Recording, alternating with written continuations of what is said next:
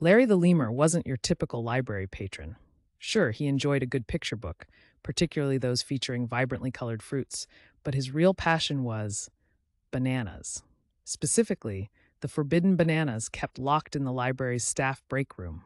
Larry, a creature of boundless optimism and questionable impulse control, had spent weeks plotting his heist.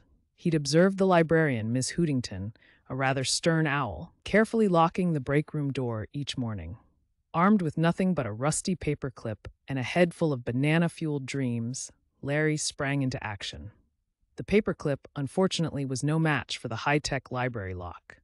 But Larry, ever resourceful, spotted a half-eaten apple core on the floor.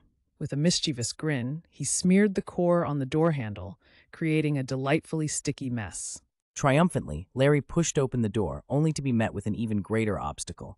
Ms. Hootington, mid-snack, staring at him with a look that could curdle milk. Larry, in a moment of pure panic, froze. Then inspiration struck. He snatched a nearby book, The Very Polite Lemur, and thrust it at Miss Hootington, opening it dramatically to a page that read, "May I please have a banana?"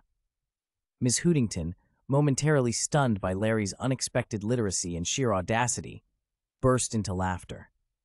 Touched by his unorthodox request, she peeled a banana and offered it to Larry, who snatched it with the grace of a ballerina. Well, a ballerina with prehensile fingers.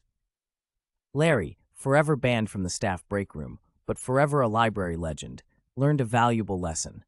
Sometimes the best way to get what you want is with a little creativity and a well-timed book quote, even if it's slightly misleading.